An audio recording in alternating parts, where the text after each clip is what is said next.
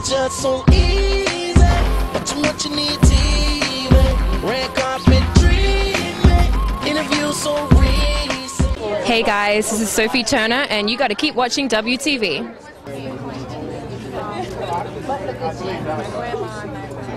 You got me.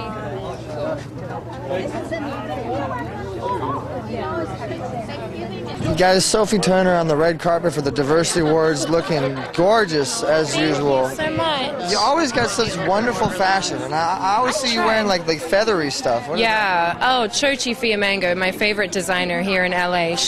Her work is amazing. And last night I actually revealed the Sophie piece. So first piece named after myself.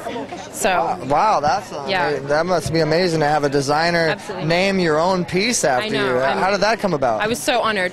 You know, she's a real sweetheart. I got to know her in the beginning, doing a little bit of modeling for her, and you know, I think she's just such a sweetheart that she wanted me to wear the piece, and she said there's, you know, nothing else to call it but the Sophie piece. I mean, I was, you know, the one that she made it for, and I was the one wearing it, so hey, why not give it my name? Now, I'm a big internet fan of you with everything that you do in Australia, and you do a lot in Australia. I do my research always, and with you being a supermodel in Australia and doing the show, I can't remember exactly what it's called, but it's kind of like America's Top Model in Australia and everything.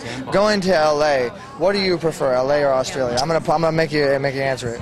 No, you know what, there's a lot of similarities between the places in terms of weather and the beaches and all that. So in terms of all the places in the United States that I've been, California is, of course, my favorite.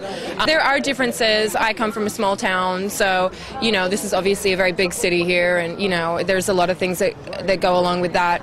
And I am a little bit of a small town girl, so I'm a little biased towards, you know, the place where I grew up, but I definitely cannot knock LA.